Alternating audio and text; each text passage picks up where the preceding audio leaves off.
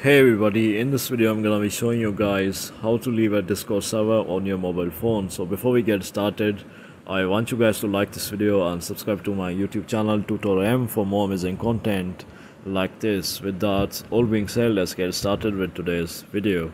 Alright guys, so first of all you have to open up Discord on your phone like this.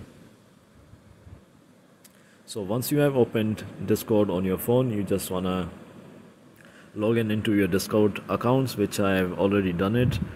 So you just want to go to this sidebar and select any server that you want to leave. So I'm just going to select a random server from this list.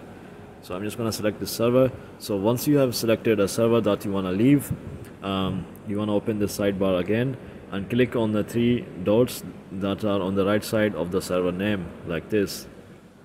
So once you click on these three dots, you want to scroll down until you see leave server. So I'm just going to click on leave server and click on yes, and there you go, I have left this group now.